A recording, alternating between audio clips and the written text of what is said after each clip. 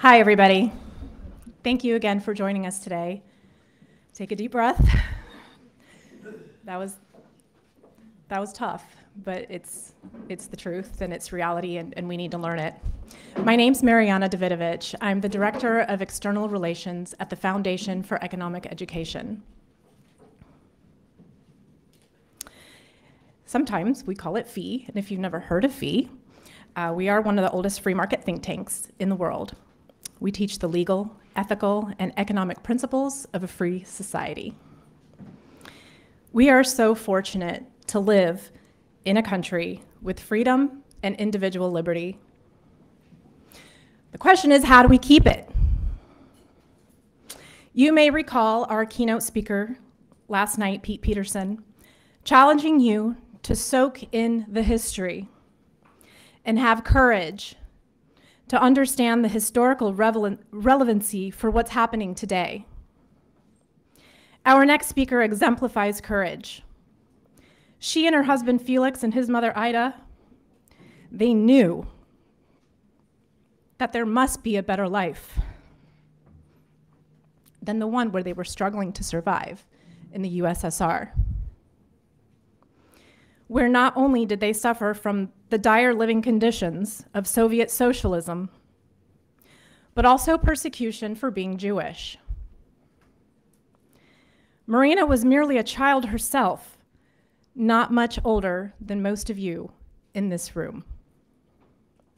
Imagine risking everything for the small chance to leave the only home you ever knew, your family, your friends, without any money, without a job, without language, connections, and not knowing where you were going, or if you'd ever see your parents, your sister, or your little brother ever again.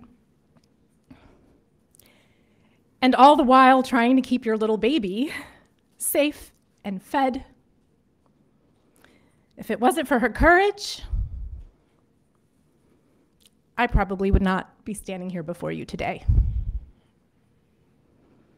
And of course, my children would not exist, and one of them is sitting in this room. So please, let's give Marina Davidovich a warm welcome. She is my hero, my best friend, and my mother.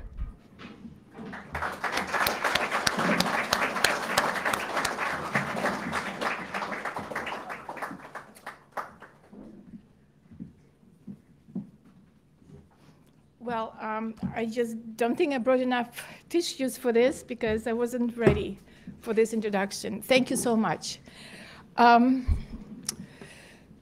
Victims of socialism.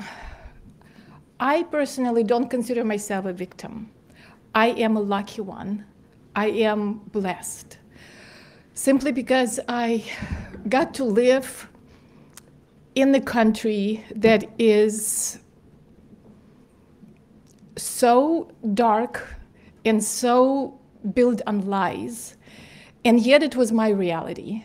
And then I got into the wonder world of the United States of America, where the first time that I saw the supermarket and the department store, where you can actually go and buy shoes that fit your feet. So I have a luxury of comparing before and after, if you may. So I'm going to start with, I have so many notes, and let me tell you, I didn't know which way to go, how to do this presentation, so I'm just going whichever way it's going to take me. We're going to start with the most important thing that human being needs is a shelter, correct? You need a shelter, otherwise you're homeless. We lived in a very tiny apartment. You cannot call it apartment, it was a basement. And the walls were always wet. And it was, when I was little, I would always touch the walls because they were wet. I didn't know why. My grandma and grandpa lived in a windowless little tiny room. There was only one bed and one chair. There was another room that had windows that had only this much opening, and we could see feet, people's feet walking by. And there was a little tiny kitchen, no running water, no indoor plumbing. And this was normal, it was typical. The carpet, the big rug that I remember, it was covering the wall, probably covering the black mold. And it was some kind of bed where my mom and dad slept. My sister and I slept on the cots that were pulled out and in, at night in and in the morning out, so we can have room to move around. Because of that, because of black mold, I'm sure we had that, I didn't see it. I was very sickly. I was sick all the time. Nurses in hospital, they say, oh, you have your own bed with your name on it. I had everything. And the doctor said in order for me not to be so sick constantly, they had to get rid of the tonsils. They call glands in Russian. Well, the wait was about 6 years. By that time, I would probably die. So the only way to do it is to bribe the doctor, to give the doctor money. My mom told me that they didn't have much money, so they brought him vodka and chocolate. And I was put in. It was very, very early in the morning. I was 6 years old. I still remember that horrible, horrible feeling. My mom was not there. They tied my hands and my feet, and they pretty much removed the tonsils, and they put the blindfolds in my eyes. And then they showed it to me, and the doctor was laughing, look, we really had to get rid of those, which made me throw up. And I was 6. So that takes me a little bit away from what I want to talk about, shelter, but that tells you about the free socialized healthcare. And there was a question from one of you, what's wrong with the free healthcare? That's what's wrong. It is something that for the procedure that you need to wait, or you have to bribe if you have money. You have to wait. That's the basic thing. So let's go back to the shelter. At that time, it was a law that it's only 5 or 6, depending on the city where you live, 5 or 6 square meters per person. So that would be a family of 4, that would be 24 square meters. And you can do a calculation what it is in the feet, how many square feet will be per person. And that's probably smaller than your living room. And that's a law. Now, we were lucky enough, we lived in the basement, but we were just our family. The rest of our neighbors were communal living, and it is all much fun. It is great. One family in each room, and they all have to be using, and they live in the same kitchen and the same bathroom if they have indoor plumbing. Now, you might think, oh my God, this is so much fun to live together. It's just great. Well, ask your mom if she would be willing to share her stove. There was no refrigerators, by the way. If you're willing to share your stove or your, cutting board or your knives with your neighbors, somebody that you don't even know. People were stabbing each other. They were rumor about each other. They couldn't wait for the neighbor to die so they could claim the room next door. It was terrible. It was absolutely terrible. In order to get the apartment, you have to wait in line. So you get on the list where place of your work. And for example, my husband worked at plane building factory. He was number 456, I think, or 465, I can't remember, which means about 9-10 years to get an apartment. That's great. It is another thing that is really important that nobody is talking about. It's called propiska. This is something so indignifying. It takes everything out of your dignity as a human being. When you're 16, you receive a passport. And it's not a passport that we have here. It's a travel passport, and you need it in order to come back to the US. It's the ID. It's your national ID. In this ID, you have your name, your father's name, your last name, your date of birth, your nationality, and the place of your residency. They put a stamp. This is where you live. You cannot live anywhere else. And if you were here when Z was giving you an example saying that we couldn't even dream about traveling internationally, he's absolutely right. We couldn't move nationally, and that's why, because of propiska. This is something that if you want to change your address, your stamp in your passport, you have to or get married and also have a consent of the head of the family to say, okay, let this husband bring his new wife. Or you go to college and you have temporary propiska, which you have to go every year and confirm it into the police department. Well, it was called militia. We didn't have police, we had militia. So this is something, imagine yourself that you live in Santa Barbara and you're like, you know, I would like to go and try Texas. Well, you can't.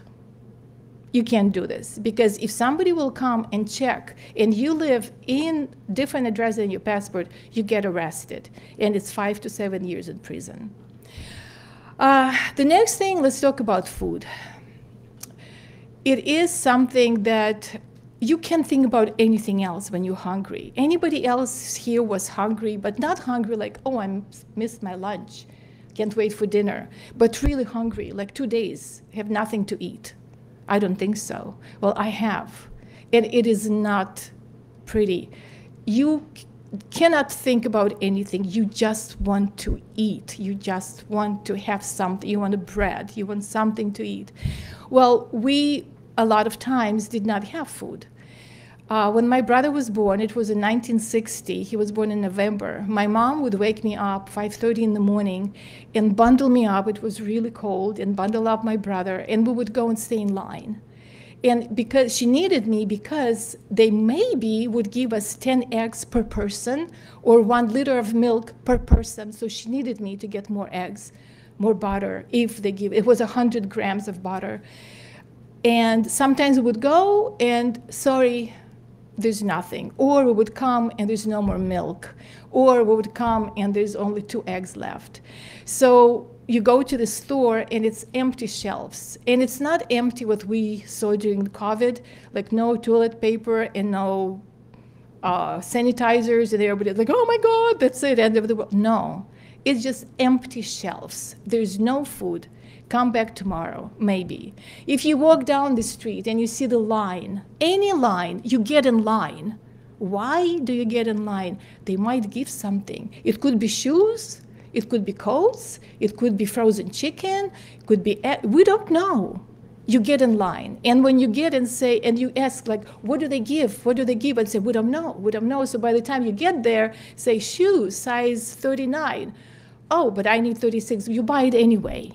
You just get it anyway. It doesn't matter what it is. So we always had a little bag that is just folded up, and it's called avoska, which means maybe.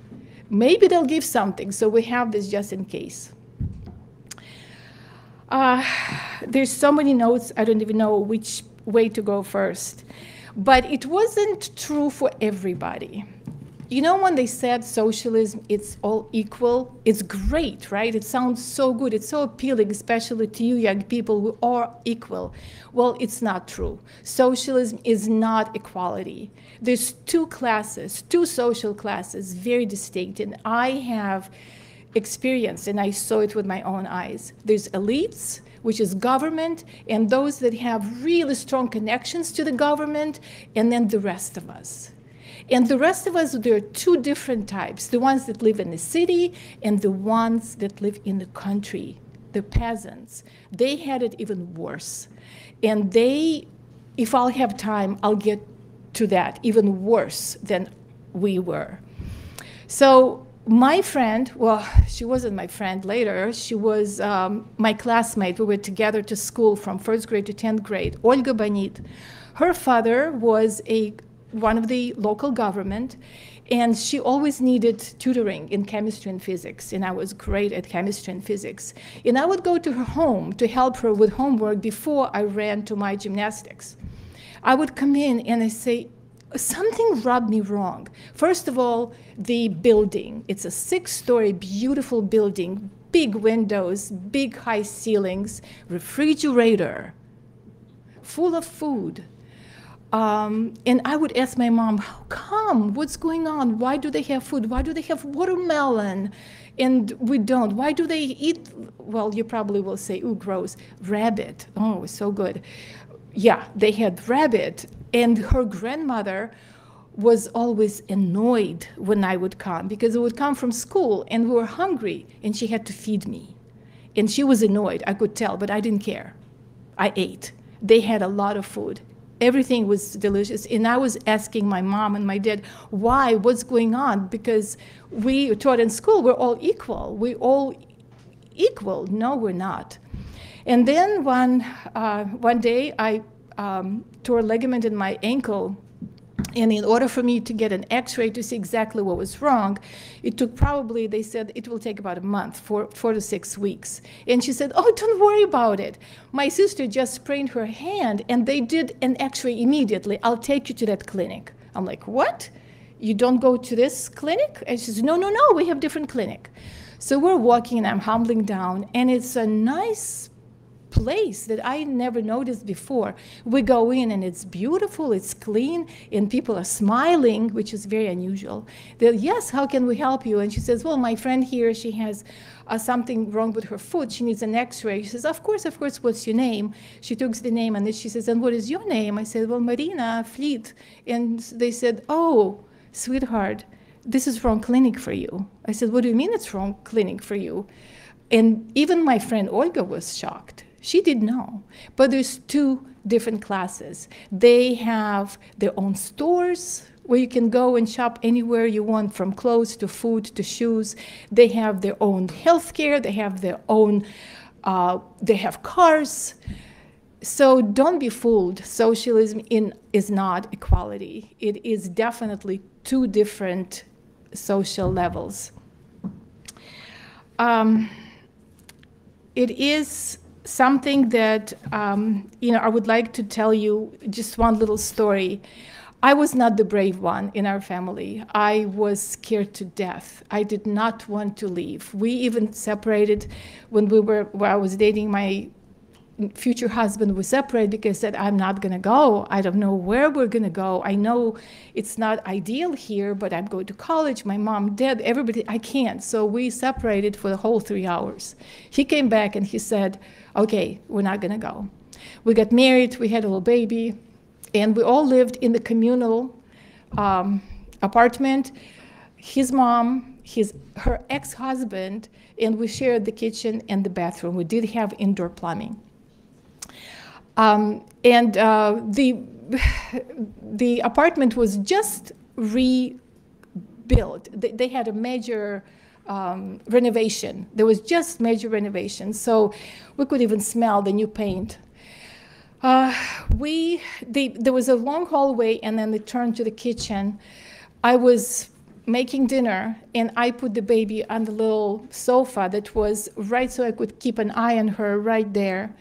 And my husband came from work and picked her up to say, hi, and he comes to the kitchen. He didn't even get to the kitchen when the big, huge piece of plaster just fell down where she was there like maybe 30 seconds before. And that shocked me. And I said, you know what? Let's do it. Let's get out of here, because I see absolutely no light at the end of this tunnel. So that is probably what prompted me to say, okay, we're going to take a leap of faith. We're going to risk. We're going to go. We didn't know where we're going to go. So I'm being motioned, and I have 5 minutes left, and I have about 5 more hours of stories to tell you, but I'm going to just give you one more story. So from Kiev, from capital of Ukraine, we flew to Vienna, and the whole process of getting exit visa, that's another story. That is, if we would be refused, we would be called refuseniks, which means you have no place to live, no place to work. You are pretty much a dead man. So we did take that risk. But luckily we were given permission, we were given exit visa, and we came, our first stop was Vienna. So we came to this airport in Vienna, and I have to go to the bathroom with the baby because we did not have diapers. So I rushed to the bathroom, and I was shocked. It's the bathroom with mirrors and white floors and the toilet paper. I was shocked. So you know what I did? I rolled the toilet paper on my hand because, you know, you may never get it again. I came out, there was another, about six families with us. I said, you guys, you have to go check out this bathroom. That was my first hello to the Western world. And do I have 2 more minutes? Oh, 3 more minutes. So this one's shocking as well. The next morning, so we spent a night. We stayed in the Pension Batina. We spent the night there, and the organization, it's called HIAS, they're the one that sponsored us. They were giving us some money, and I didn't know what money means. This shillings, we didn't know how to translate it into what we can buy. And I was running out of the crackers, and I had a little thermos with milk, and I am terrified what I'm going to feed the baby when she wakes up. So my husband comes in and he says, you have to see it. You have to see it. The family that came about a week before us, they already kind of investigated, and they found a supermarket called Leo, and they took us there. So my first meeting with a supermarket, I think I was in shock for about 10 minutes. I couldn't move. The smells, the sights, and the abundance of products, it was shocking. I was truly Alice in Wonderland. And that's why I am, I think 20 years of my life, I'm trying not to forget. That's why I always think that I'm 20 years younger, because my life started when I came to the US. And I would like to finish with how blessed I am, because I can see and compare. I can't help it, but I still do everything, that way it was before and the way it is in this country. And I really, really want to keep it the way this country is, the way it was in 1976 when I came here into the States. So thank you for your attention. And I'm sure we're going to have some questions. I'll be around the rest of the day. Please feel free to come. I have some pictures if you would like to see. I'll be more than happy to answer more questions from you if you have any. So thank you so much. And I think George is ready to take over the mic. And I did not do the napkins. Thank you.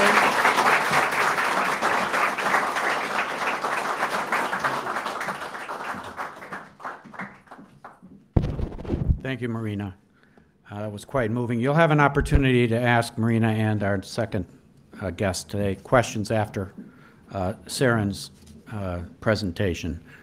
And then afterwards also on an informal basis. So the lecture that I delivered to you earlier today was first created in 2016 at the request of a YAF student leader for delivery at a YAF conference he was hosting at the University of California, Riverside. At the conclusion of that lecture, as I was mingling with the audience, I was approached by a woman whose eyes glistened with tears. And she thanked me for telling the tragic story of her country, Cambodia, and she proceeded to tell me the story of her and her family's horrifying experiences living under Pol Pot and his Khmer Rouge henchmen. What she told me impacted me to my core. It became the impetus of my desire to deliver the lecture to as many college and high school students as possible. Adding to the emotion of the moment was learning that this woman was the mother of the student who had asked me to create and deliver the lecture. I never forgot this woman, nor her horrifying account of life in Cambodia under the Khmer Rouge. Her face flashed into my mind every time I stepped to the podium to deliver the lecture. This vision helped assuage any nervousness I might otherwise be experiencing, for this nervousness paled in comparison to the true terror she actually experienced as a little girl. But at today's lecture, there was no need to conjure up her face from the recesses of my memory, because today this woman was sitting here amongst us. ladies and gentlemen, it is my complete pleasure and total honor to introduce Saren. Saren is a retired children's social worker, a proud mother and grandmother, and a survivor of Pol Pot's evil and catastrophic experiment in socialism. Come on up, Saren.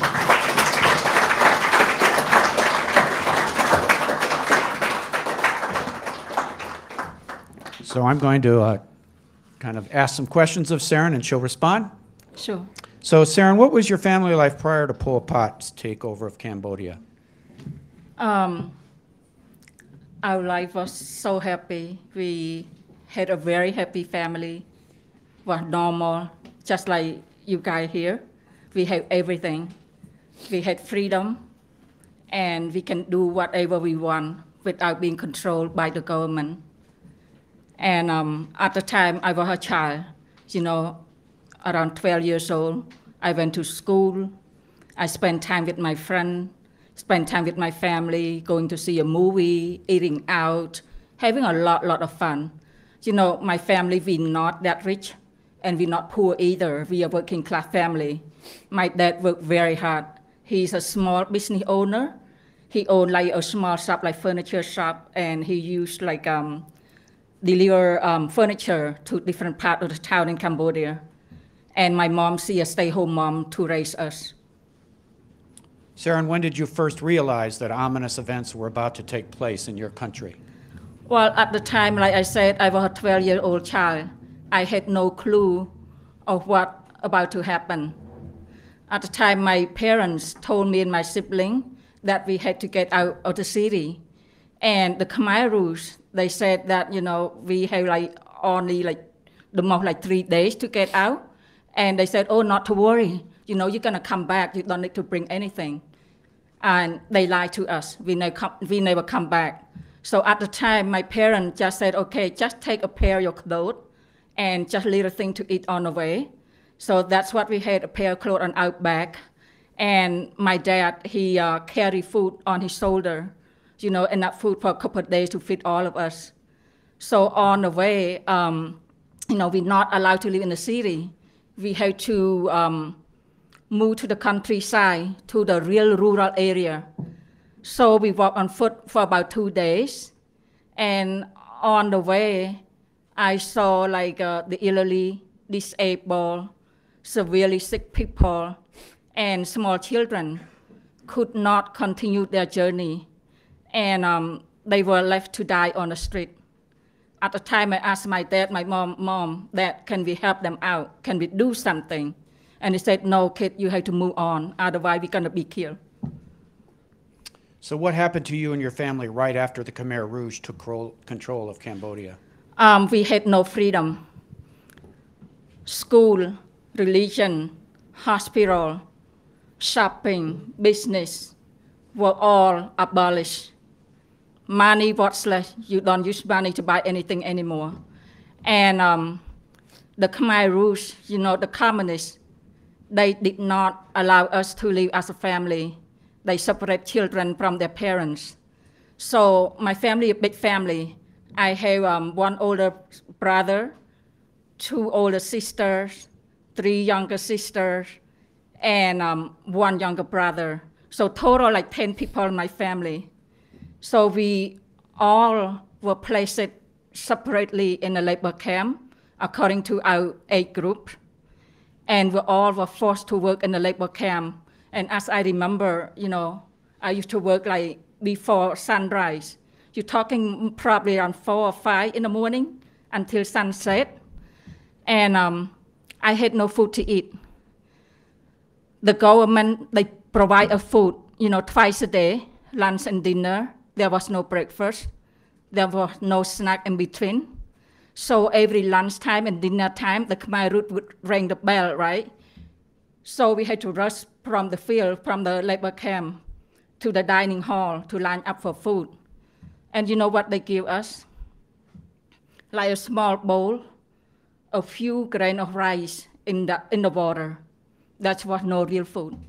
And that's what we got. And for those who could not make it to the dining hall, they had no food to eat for that day.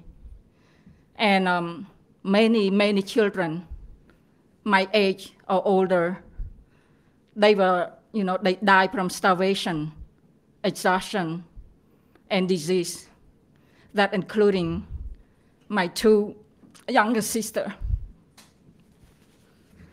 I have 5 years old and a 4 months old staying at home. The Khmer rules did not allow my mom to take care of them. They were, their intention left them to die at home. They let the 5-year-old took care of the 4 months old. What does 5 years old know? So my mom, they allowed my mom only to come home like in the late evening to see them.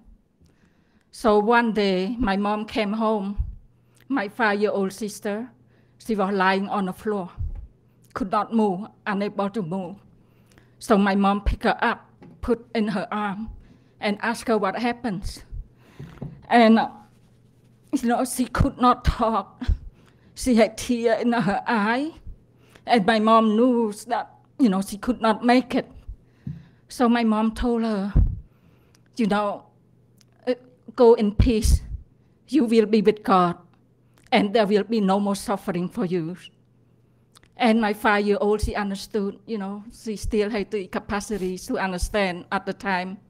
She nodded her head in agreement with my mom, and her tear flowing down from her eyes.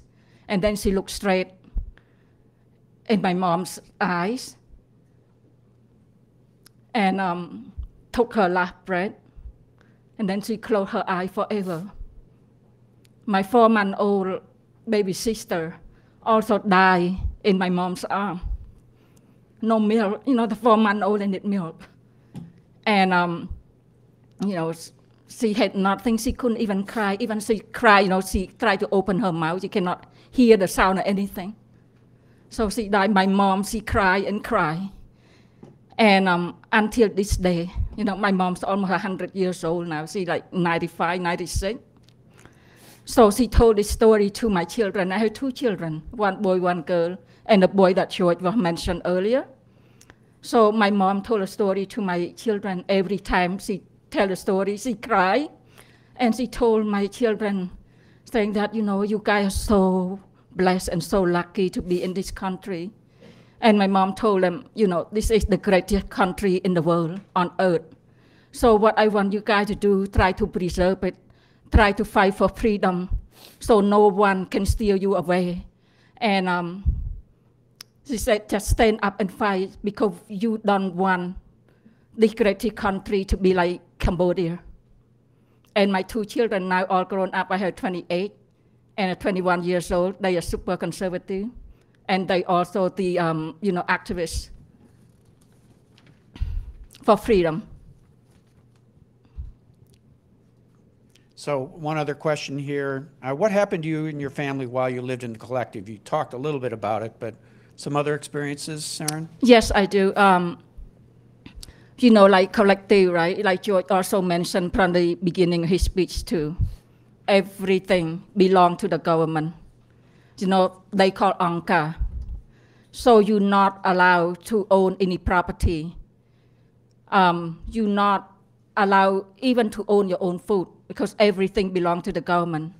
If you dare to express your opinion, to criticize the government, they will execute you. So the Khmer Rouge kill intellectual people like lawyers, doctor, teacher, student, journalists, the people who are successful in business, and the people who live in a big city. They said those people are the enemy of the poor, because they want to be everybody to be equal. And as I remember at the time, for a girl or a woman, we had to cut our hair, around shoulder length of this length. You cannot have any other style. And all the clothes that they provide is all in black. You cannot wear any color clothes. And at the time, my dad, he's a good dad, a very caring dad, very loving. Even though he was starving to death himself, he tried to sneak out from the labor camp to find food for us. So what he did, he tried to find fish, snail, wild vegetables that grow in the field, so that if I get a chance to visit my mom, because usually, you know, like at lunchtime, I would skip my lunch, sneak out to visit my dad or my mom. And I was lucky at the time they never caught me. If I get caught, I would be killed too. So my dad, you know, they caught him and they arrested him for doing all that thing, for finding food for us. And they tied his hand to his back, and the gun was pointed to his head. And they paraded him in the labor camp. And so paraded him on the street too. And they made announcement. They said, you see, that anti the government. He stole food from the government. So if you guys dare to do that, you would be executed. You know, for me as a young child, I love my dad so much. He's a really family man, a good dad. I was screaming and crying. And they said that, why are you crying? Why are you screaming? I killed the enemy. That's the enemy of the government. And that's your enemy too. That's not your father, that's the enemy. So if you don't stop crying, you don't stop screaming, they're gonna kill me too. And you know, like I said, no freedom even to grieve, to cry. So I had to hold my emotion. And that was the last time I saw my father. And my mom, until this day, you know, at the time she was still young, in her early 15, all that too. She never remarried. She still stayed very faithful to my dad and to the children. Without her, I would not be in this country.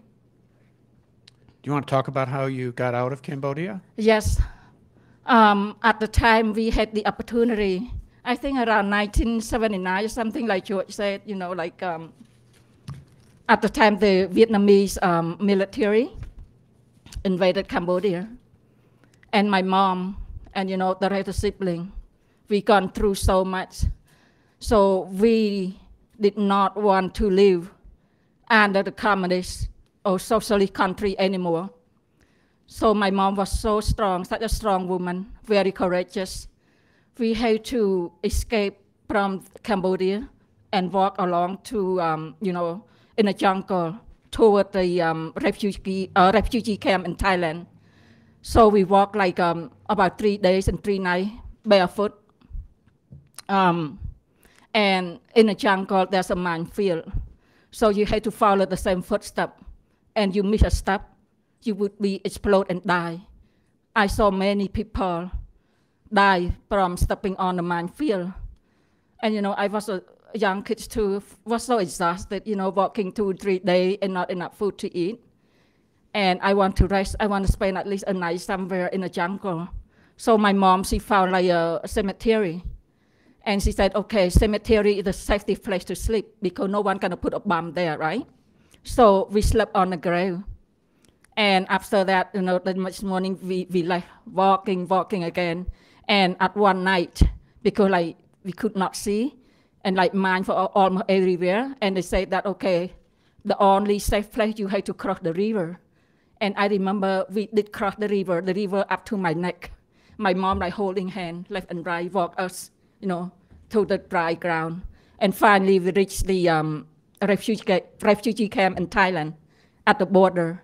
And at the border, at the time, you know, the Vietnamese military and the Khmer, I think they were still fighting. And that bomb dropped every single day at that camp. And we had to run around again, you know, try to navigate, you know, not to get, you know, bombed. So the United Nations and I think the Red Cross too, they moved us to a better camp. So we were safe at a better camp, waiting to come to the United States to find a sponsor. So what advice can you give to the young people in this audience in the United States about the reality of socialism? You know, socialism, communism, whatever you want to call, it's an evil ideology, pure evil, pure insanity. Pol Pot, the Khmer leader at the time, he was educated in France. He learned about socialism from European philosopher and writing. Don't let the left fool you when they say, oh, democratic socialism is different. I live it, I witnessed it firsthand when you lose your freedom. So please don't take it lightly. You all are the future of our country. Keep fighting for America. Keep fighting here. Because if you don't, we will head down to the same path.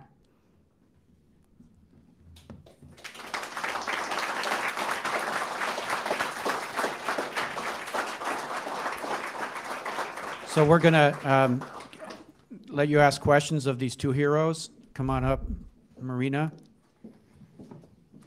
Students, if you have a question, please raise your hand and I'll bring you the microphone.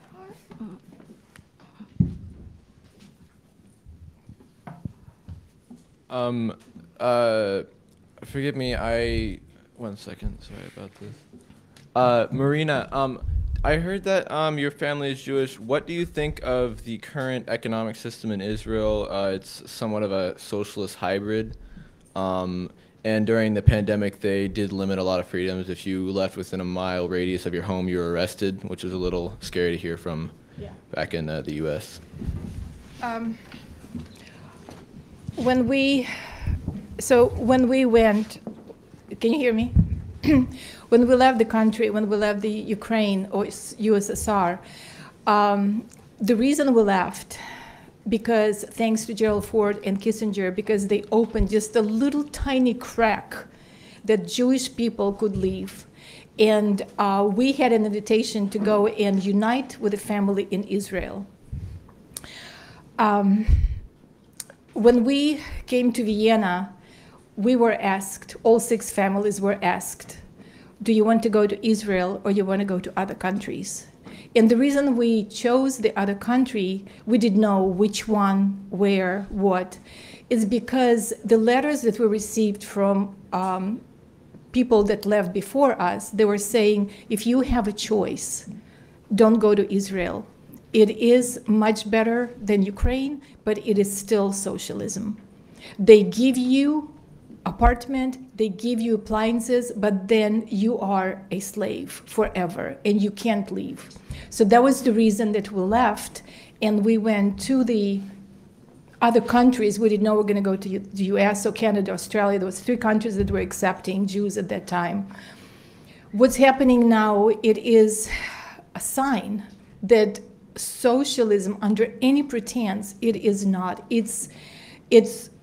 They take your freedoms away. Once you have no choice, it's a crime. So what's happening there is a big internal fight between Hasidic Jews and the government, and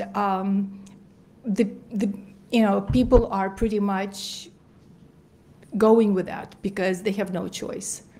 And it is real hard to leave Israel, by the way. It is difficult. You need to have a lot of money to actually leave Israel because you own the country so much. You own the government so much. So, but I don't know the details. I'm not there, I'm here. So thank God.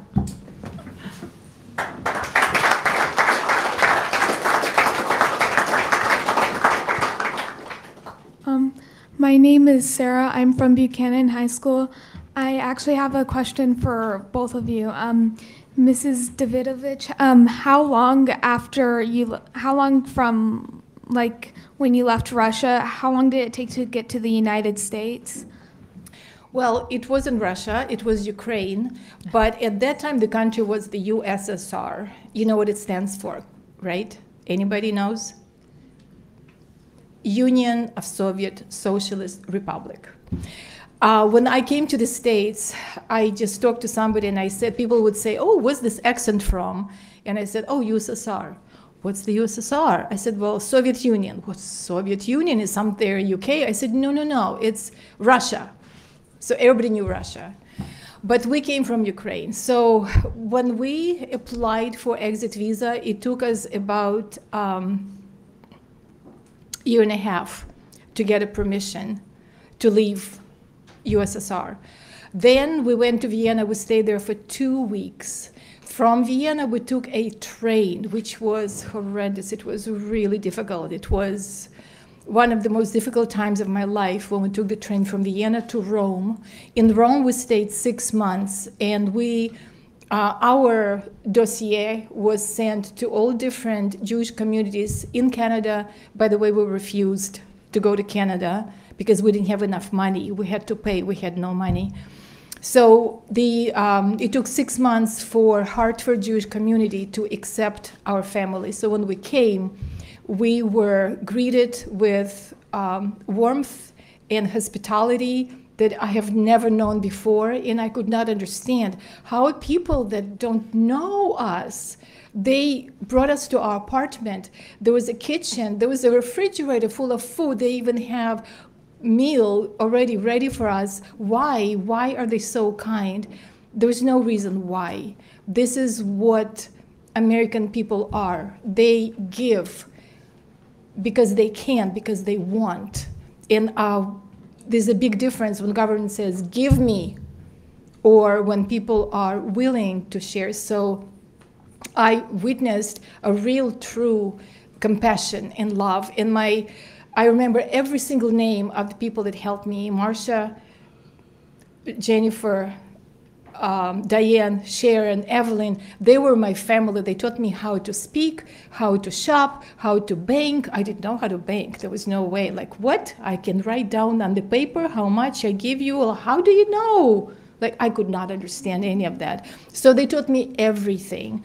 So did I answer the question? I did. Yeah, it took that long.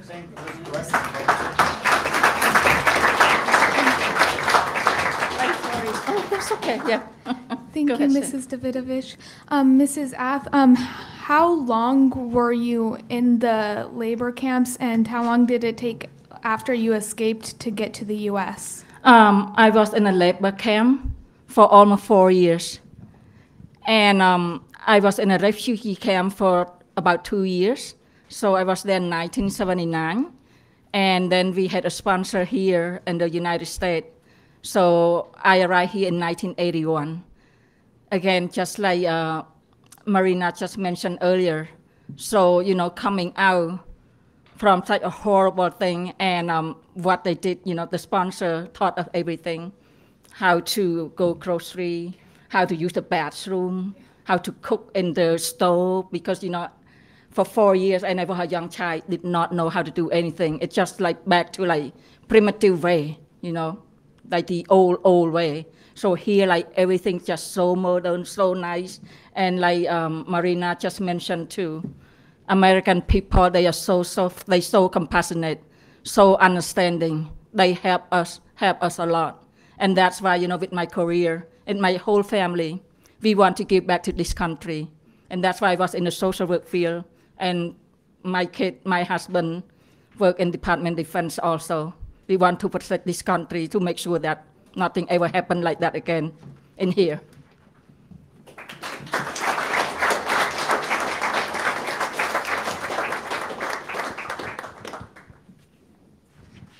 Hi, my name's Danny, and I'm from Fresno, California.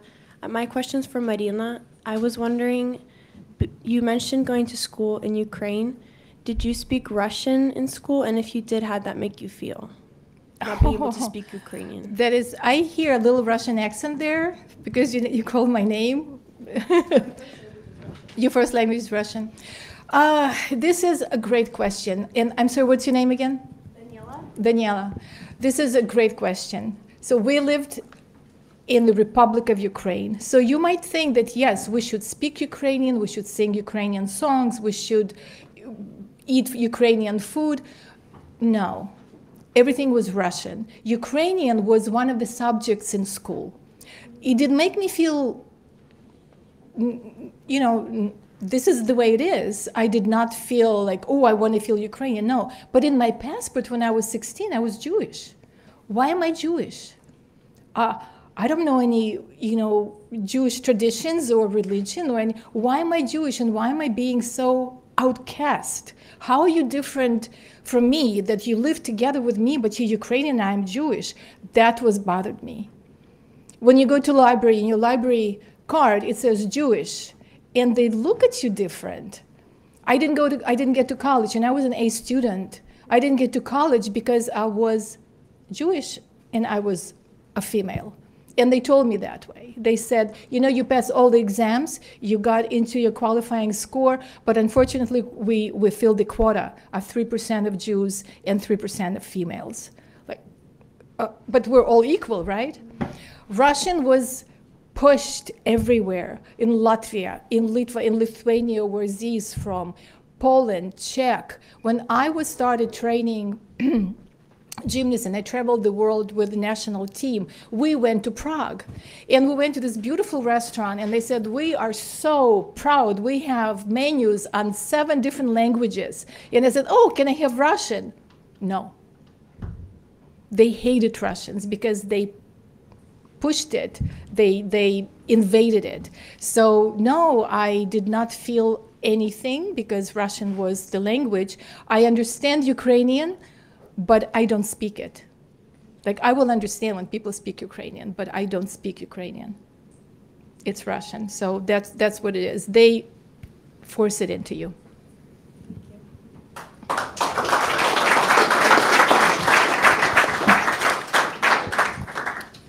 Hi, my name is Jacob Merrill, and I have a question about, I was going to ask you guys,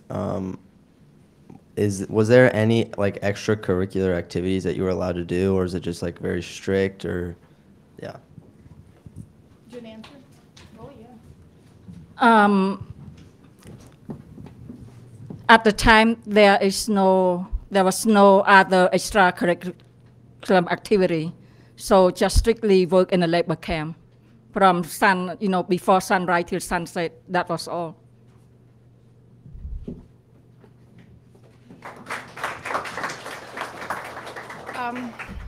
We had a lot of extracurriculum. Like, for example, myself, I was learning how to play piano. It was after school activity. But then my PE teacher took about 10 girls into the, it's called DSSH, which means Youth Sports Center. And they check you out which sport you will be good at. And they picked me for gymnastics. Somebody else was for swimming. Somebody else for fencing. As you, I don't know, you were very, very young, but Soviet Union was pride. And the face of Soviet Union was the top athletes. They were always the best. The gymnasts, the fencers, divers, always the best. The arts were always the best. The Bolshoi Theater is famous.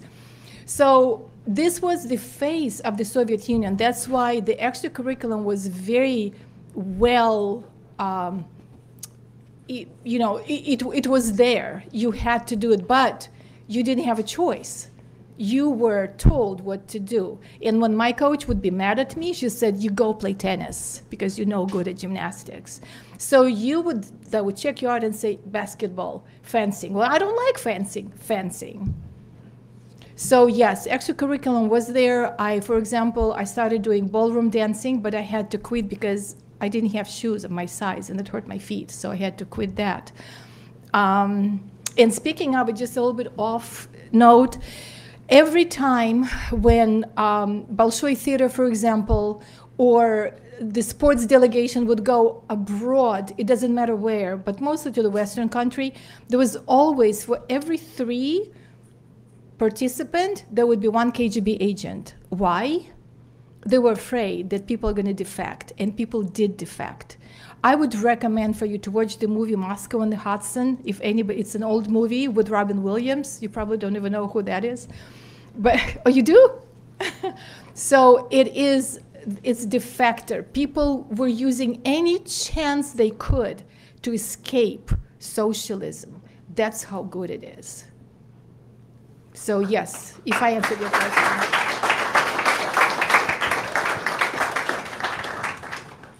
My name is Joshua Bailey. I'm from San Ynez High School, and I was wondering, what was life like before, and about how long did it take for your country to fall into socialism? Are you asking me? Both. At the time I was a child, I was like 12 years old. So all I remember, the communists took over the country in 1975. And then it ended around like 1979 when the Vietnamese military invade Cambodia.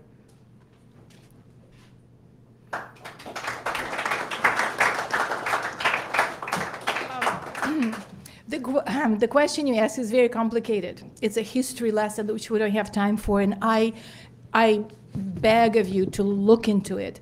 So the revolution, October Revolution, happened with Lenin coming from Switzerland, actually, and the revolution was in 1917.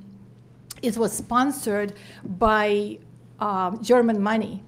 And the name Purvis, I don't know if you ever heard, if you're interested in history, you could look it up. He's the one that came to German government and said, hey, if you want to stop this World War I, if you want to stop it, you have to sponsor this person.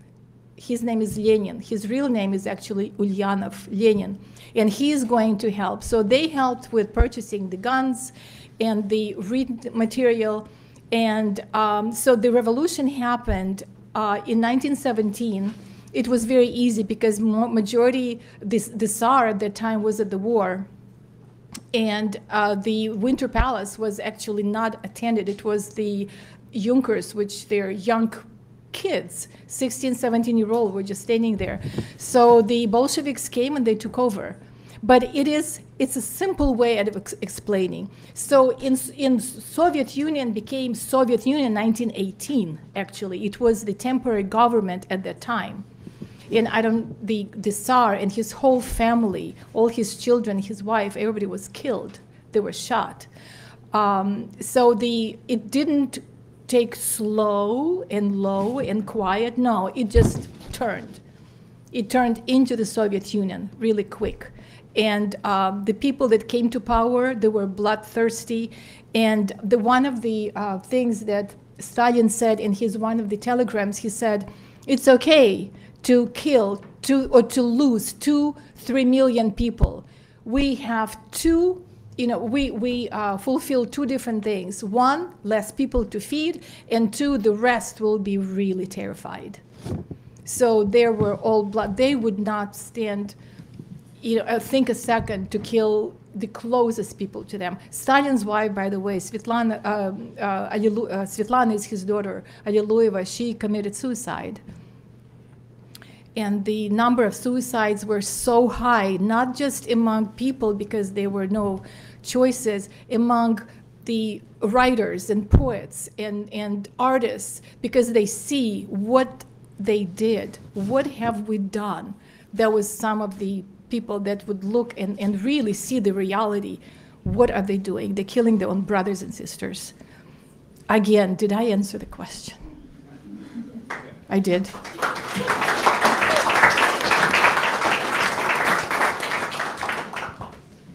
Yes, hi, I'm Ezra Smogard from Sandy Inez High School, and I have a question for both of you. Did they ever try to go after you, try to look for you after you left? For me, because I was not in Cambodia or left Cambodia, right? So there's no way that they look for me because I'm already here or in the refugee camp and in the state. So they did not, come and look for us.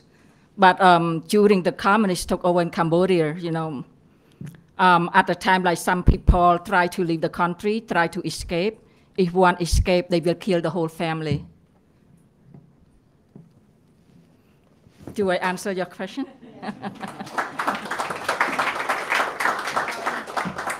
I don't think so. I don't think anybody came and looked for us. If they would probably be greeted with tea and cookies. I don't know. But my husband worked in a plant where they were building the planes. So the CIA were very interested in him and they came to visit us, which I didn't know what CIA meant. And when they left, my husband said, do you know who that was? I said, no, but I offered them tea and cookie and, so I'm very hospitable.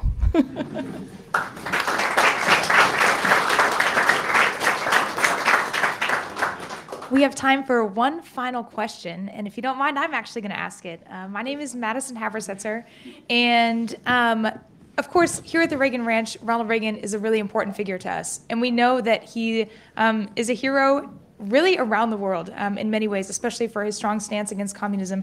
Marina, I'd be really curious to hear your perspective on President Reagan and how he's received in now the former Soviet Union. Is he talked about? Is he someone that's important? And why should we remember him and his relation to communism? When we came here, the president was Harold Ford. So President Reagan is my hero simply because I saw what he was doing. And when we came, we voted Democratic because it's democracy. So we didn't know. And then, we've learned, and Reagan was the first conservative president that we voted for. And I've studied a lot about him. And when I saw his speech, Mr. Gorbachev, tear down that wall, that did it. I am just so elated. I can't believe that tour yesterday that I took, I actually got to see where he walked, where he worked, where he was signing the documents. It is going to stay for me for the rest of my life. And I think I really, really would like to bring my husband here because he knows more. He retains numbers and dates. I don't. I retain feelings and faces. But thank you.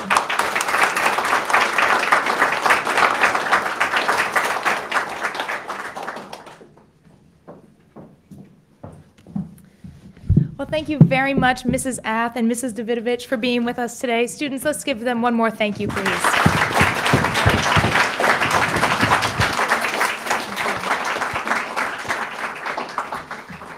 We're now going to take a break for lunch. We are going to reconvene for a group picture in about an hour, but right now you're welcome to head on up to the rooftop and also make sure to take some time to explore our exhibit galleries if you haven't. The galleries will be open throughout lunch, so make sure to stop by. Thank you.